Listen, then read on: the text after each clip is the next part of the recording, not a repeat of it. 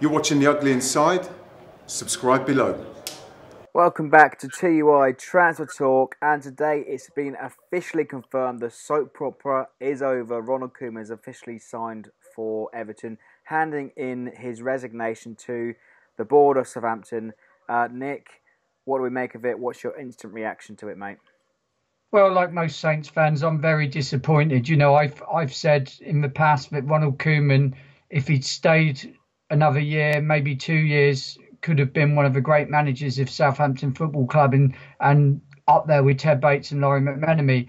We knew that he was going to go at some time, and I think the sad thing and the reason why it does make it so hard is that he's gone for the money, basically. Everton are are a sleeping giant, as they say, and do have the potential. But the fact of the matter is, it's a 5-year plan now at Everton.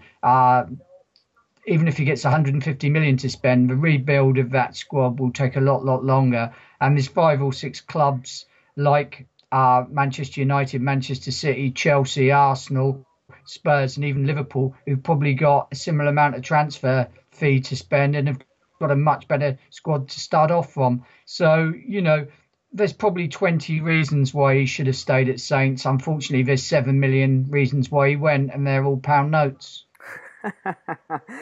Or show my age there, pound coins. So it sounds like it's a bit of a bitter pill to swallow, because obviously a few months ago when he was asked about his speculation of his future, he said, yes, I'm going to stay, I'm going to see out my contract. All turns out to be lies. Yeah, I mean, that's the sad thing. And I mean, you know, Ronald Koeman throughout his life and throughout his term as Saints manager had always come across as a very honest man. And, you know, looking back over his history, you know, he's never seemed to have broken a contract or done that. He's been straight up. But, you know, they say every man has got his price. And it seems to me that Ronald Koeman's was 7 million. I mean, having said that, we've got to put it behind us now. You know, I've got to be honest, I don't feel the same pain or anger I felt when Mauricio Pochettino left. I mean, we always knew Ronald Koeman was going to leave. We always knew that he wanted a bigger job. It's just sad that we thought that he would go for the betterment of his career, but he's gone for the betterment of his wallet. Fact of the matter, though, is, you know, he's gone. And as they say, we've got to march on. And I've said this for the last 3 summers, sadly, but it's never about what's happened. It's about what you do next. And it's, you know, we've really got good foundation in there. And that's why I'm not glad. So I'm not unhappy that Koeman's gone, because we've got the foundation there behind us. And, you know, from that point, Ronald Koeman did a great job at Saints. You know, again, another old adage is, you know, it's better to have loved than lost. And I think in this case, it's better to have had Ronald Koeman for 2 years and do the job he did and lose him than it would have been to perhaps get an inferior manager. So, you know, he's come here, he's done a good job, he's gone. Let's move on and let's look at the next, you know, appointment behind him. So that brings us on to our next bit, really. I mean, the big question is what next for the Saints? Well, more importantly, who next? I mean, obviously there's a couple of favourites in line for the job. You've got Eddie Howe, Frank de Boer and Unai Emery, and there's also a few others that are knocking about, but seems unlikely. Of those, you know, 3, or maybe a name that I haven't said, who would you prefer to come in and take the reins at Saints? I mean, the opening, but the bookies, not opening because they've been running the book for a week, but the opening favourite is Frank de Boer. You know, and I'd be happy with that. And on a lot of cases, I mean, the rumour is that De Boer was turned down by Everton. I mean, you know, I'd question why, because De Boer has a pedigree up there with Koeman. I mean, Koeman perhaps has done it with several other clubs, but De Boer has been there at Ajax for 4 years as manager, and he was there before that as assistant coach, etc. He's got the pedigree.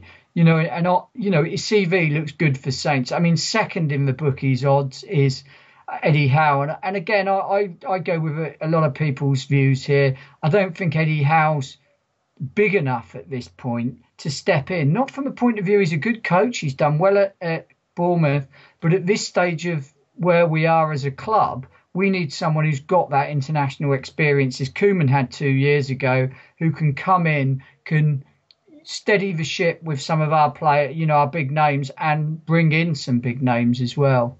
So, I mean, obviously, I think, for me anyway, I think Frank de Boer would fit the Southampton way, which obviously Les Reed is implementing into the club, and obviously Ralph and Katarina as well. But, I mean, obviously, Ajax are very much in the same mould of Southampton because, I mean, they've got a fantastic youth academy, and they've produced some world-class players, especially sort of, similar to what we've done, obviously, with Gareth Bale, Walcott, and a few others.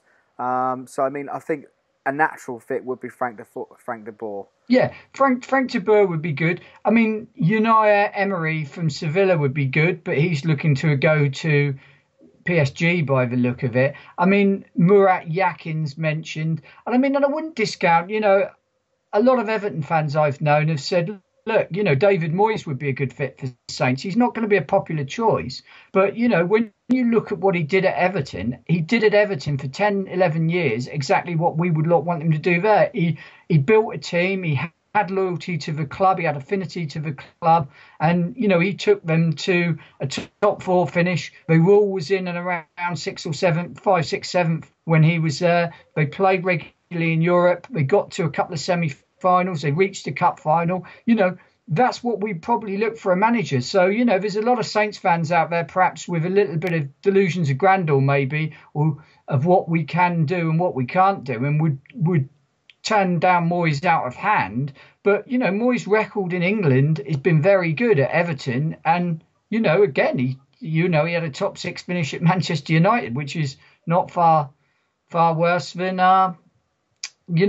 Van der Gaal had when he was there. So, I wouldn't dismiss him out of hand.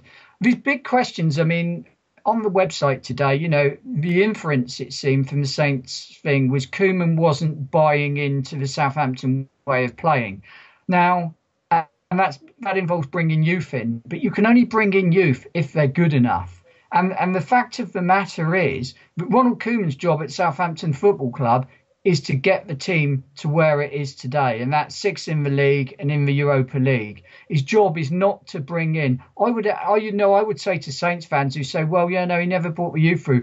The reason he didn't is because he had better players to play in front of him. Harrison Reed is a good player, good prospect, but would you play him in front of the 5 other players in central midfield? You wouldn't have played him in front of Wanyama. You wouldn't have played him in front of Davis. You wouldn't have played him in front of Classy or Romu, and Ward-Prowse is probably a little bit better. So there's 5 players that were in the way through in front of Harrison Reed. So it's not a question of Ronald bringing the youth through. The fact is, you've got to get better players in. You can only bring the youth through if they're good enough. Matt Targett, I rate him as a great prospect. I think he'll be a Premier League player for 10 years to come, but he's not better than Ryan Bertrand. And that's the issue. It's okay about buying into it, but you pay your manager to be at the top. It's down to the people below him to bring the youth through and make them better. Yeah. Well, there we have it, guys. Let us know in the comments below what you think of the Ronald Koeman saga. The soap opera is finally concluded. Who would you like to be the next Southampton manager? Let us know in the comments and subscribe for more.